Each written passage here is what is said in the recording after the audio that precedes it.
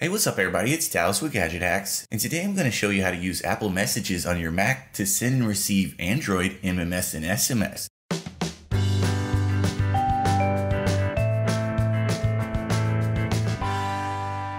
And we actually covered this app in the past, but a lot of cool new features have been added since then, so it's definitely worth revisiting. Plus, we got with the developers and we'll be doing a promotional giveaway for their awesome service, so stay tuned till the end of the video for more info on that. But the app I'm talking about here is called SMS for Apple Messages, and it basically bridges the gap between an Android phone and an Apple computer. You see, Mac owners who have iPhones can simply open the Apple Messages app on their computer, then they'll see all the SMS and MMS messages from their phone. It's a great feature too. You can send and receive messages using your regular phone number, and you can seamlessly switch between devices to continue your conversation. But none of this cool stuff works if you own an Android device, so the Apple Messages app on your Mac is basically useless without an iPhone. But that's where SMS for Apple Messages comes into play. With this one installed, you'll be able to send and receive messages from your Mac just as if you had an iPhone. And since we last covered it, they've added two big new features. First, the app now supports MMS, so you can get picture messages and even participate in group chats. Then secondly, and this is a bigger deal in my opinion, but the app now uses end-to-end encryption, which has two upsides. For one, that puts it in line with Apple's policies, so there's no security warning message anymore.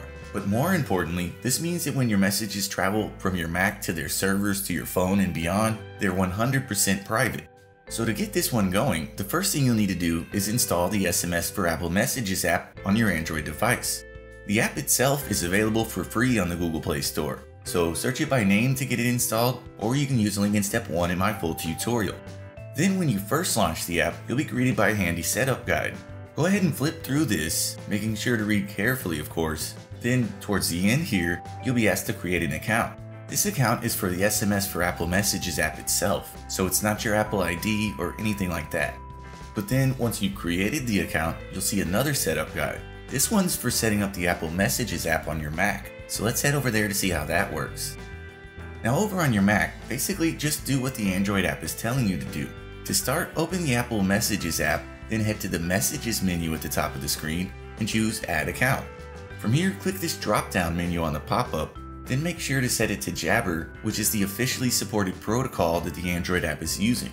Next, make sure to leave all of these options selected as they already are by default, then just fill out the username and password fields. For the username, it'll be the same as the account name you created in the Android app, but with @ichat.mdrs.io added to the end. The Android app will give you that information, so if you're not sure, just take a look at your phone, then copy that stuff over and enter the password you created earlier. When you're done there, you're really done with setup. The Apple Messages app should automatically sync any of your active SMS conversations, and they'll show up right in this list. From there, you'll start receiving new message notifications on your Mac, and you can respond right from your keyboard. But if your phone is running Android Marshmallow or higher, there's one more thing to take care of on that end, so let's head back over there. Now again, this is only if your phone is running Android 6.0 or above. Because of the new doze feature, the Android system might sever the connection between your phone and your computer if the phone goes into deep sleep mode. That shouldn't be an issue for the most part, but to make sure you don't miss any messages, start by heading to the battery menu in Settings. From here, tap the 3-dot menu button, then choose Battery Optimization. Next, tap the drop-down menu at the top of the screen, then select All Apps. Finally, just scroll through the list of apps, then select SMS for Apple Messages, and set this to Don't Optimize, then press Done. With that finished, you'll now have a seamless Apple Message experience just like iPhone users get, so it's a really awesome setup. But about that promotional giveaway I mentioned. Now normally, the free version of SMS for Apple Messages will let you send up to 5 messages a day, which should be fine for some folks. But if you want unlimited messaging from the Apple Messages app, that would increase the load to their servers, so they understandably have to charge a fee. Normally, unlimited access would cost you either $4.99 per month or $29.99 per year. But the developers have been kind enough to offer us a promotional price. So as a Gadget Hacks exclusive, we have a promo code that you can use to reduce the price down to just $1.99 for the full year, which is an absolute steal. So to get that promo code, as well as instructions on how to apply it, just head to my full tutorial on our new site at gadgethacks.com. As always though, we'd appreciate it if you would like and comment on this video and subscribe to our channel. So we'll see you again next time folks, but until then, happy gadget hacking.